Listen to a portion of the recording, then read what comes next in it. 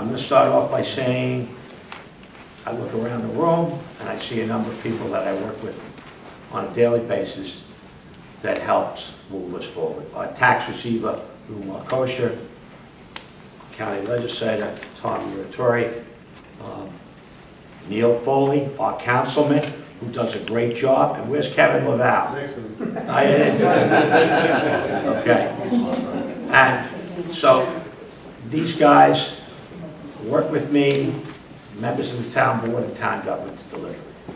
Been supervisor 7 years. I was elected for the first time in 2012 in a special election at that time. Our previous supervisor, Supervisor Lesko, resigned in the middle of his term. I came in. The town was still suffering from the recession of 2008. There were a number of financial problems. And I believe that all issues of government are issues of money. I focused on writing the finances of the town. Well, a few years ago, we received from Standard & Poor's a AAA bond rating. We also received a AAA bond rating from Moody's. Those are the people that exhaustively examine everything, including debt and a whole host of other things, and have determined how strong Brookhaven is.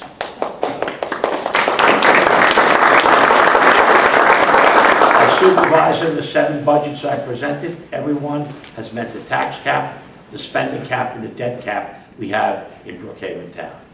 When I became supervisor, despite the difficult financial situation, there's one cardinal rule in finance. You don't go into debt for an operating expense. And the town had, as at every other municipality during the recession, they borrowed to pay their pension costs. It's the first thing I focused in on. We were the first town on Long Island to pay off all of our pension debt. All of it. Very few municipalities, certainly not Suffolk County, which has been downgraded to junk bond status, has done that. So I have focused on our finances and focused on our tax burden to make sure it would not increase. So we have always complied with the 2% tax cap. Some of the other things that I focused in on is saving some of our open spaces. Supervisor Lesko worked hard but was not able to save the Commons River. Within 6 months of taking office, we preserved all the land around the Commons River, about 1,000 acres. And since that time, we preserved another 1,000 acres. And as a member of the Pine Barrens Commission, we preserved 1,100 acres in the Sherman Master area. Why? Because I fear overdevelopment, I fear traffic and congestion, and I believe purchasing open space is the best way to go. Before I came as supervisor, I was a legislator for Eastern Brookhaven, Riverhead, South Oak, and Shelter Island. In that job, for 7 years, I bought more open space than the other 17 districts combined. Thank you, Tom, for being one of those folks. And that's why the North Fork is preserved. I'm looking to do the same as supervisor. And prior to that, I served 16 years as county clerk, and prior to that, I was in the legislature in the 80s. So I have a long history of working. I look at Brookhaven, I'm concerned about our future and the direction we're going. I want to make sure that our tax burden is manageable. I want to make sure that the costs that we bear are manageable, which is one reason, as supervisor, I am moving in the direction, with the rest of the town board, all of us, Democrats and Republicans on the town board, to vote unanimously to set up a community choice aggregation, a CCA, which is a way to purchase cheap power to help lower the bills.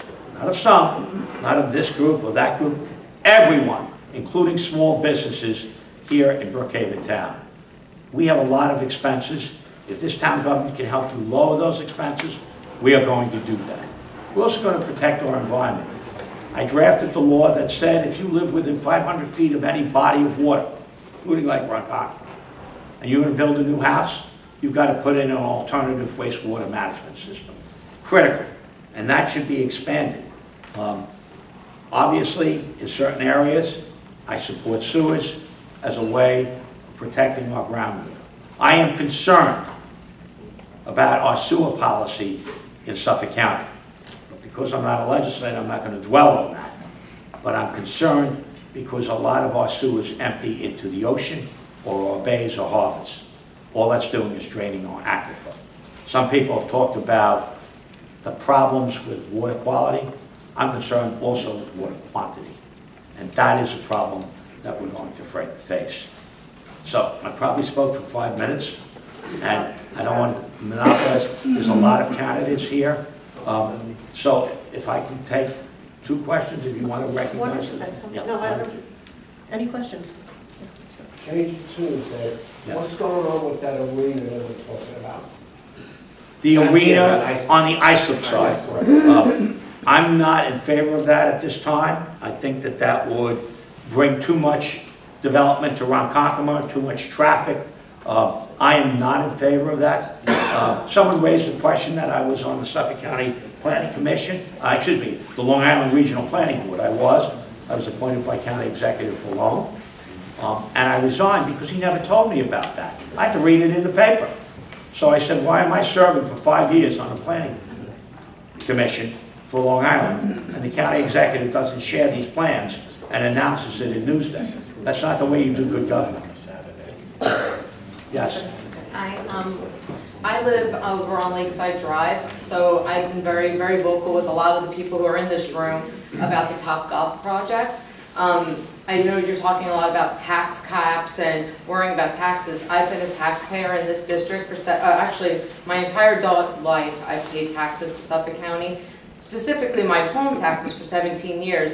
And I feel really failed by a lot of the people who are running for government right now in this room, because you guys voted and you abstained on a vote for the Topgolf project that is going to affect the quality of life for my family, my home specifically. And I'd like you to address why you think it's okay to put an I didn't vote yes, so. No, you abstained. It took me 3 phone calls to your office to even get that answer. I requested to meet with you personally 4 times, was never given an opportunity to meet with you, even though you're my elected official, my town supervisor.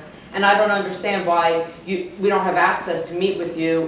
When I did call over 4 times to ask for that meeting, and it took me 3 times to get a call back, and to even get why you abstained that vote. I don't understand why a Topgolf is being built when you're talking about keeping open space. I can only answer one question. So what's the question? My answer is, why bring that type of a complex and not worry about the taxpayers who are actually being the ones who are paying, worrying about the quality of life of the families in that neighborhood. Now they're going to put a road in my neighborhood. I have kids who ride bikes. Again, I can only answer one question. Well, pick a question. There's 1,000 of them in there. Yeah, I understand that, but I would like to answer. So your lack of accessibility to the constituents, the fact that now I have a road coming into our neighborhood with people who want to be drinking during the day and night, the fact that you abstained from a vote. Sounds like you're giving a speech and not asking a question. I'm asking you a lot of questions about you being my representative. You get to answer one. Okay, lack of accessibility to your constituents. I'm accessible. I answer all my emails. If you had emailed me, and I called your office 4 times. If you had emailed me, you would have got a response because I handle all my emails. So calls are handled by other people, but email me in the future if you have a question. So so every constituent should email you, not call your office and speak to the people. It's much better because. Excuse me? Someone said something? Well, requesting a meeting with my supervisor, so I should be able to call. The next time you want to do that, send me an email. So don't call, okay. Yeah, that's it, because I read all my emails. I don't answer the phone. We have people do that. Okay. Obviously, they didn't get through to me on this one, but I'm inviting you to send me an email. I'll be happy to do that. But obviously, people on the town board heard the facts. I heard the people. I think they had a case. I think Topgolf is a good project. I just think that was, from my perspective, the wrong location. Other board members disagreed. I think the rest of the board voted for it. They did. If I'm not mistaken. Democrat and Republican. Yeah, no, yep. I'm not. Oh, absolutely. Absolutely. I don't know if you try to call any of the other members. Absolutely. A lot of us I think we'll have to cut it off. I think you made your point. Thank you very much. Right. Thank you. So we're running a really tight schedule, otherwise I would. I'm sorry, I have to leave. One of my dear friends, Jane Shearer, who was an associate dean at Suffolk, died, and she's being waked tonight in Center Riches. So I am going. She's a fabulous person, a tremendous county employee for the community college as associate dean, and someone I've known for 20 years. So I'm going to make her wake tonight, but I thank you for listening. And I'm sure the candidates will try to answer the questions to the best of their ability. Thank you again.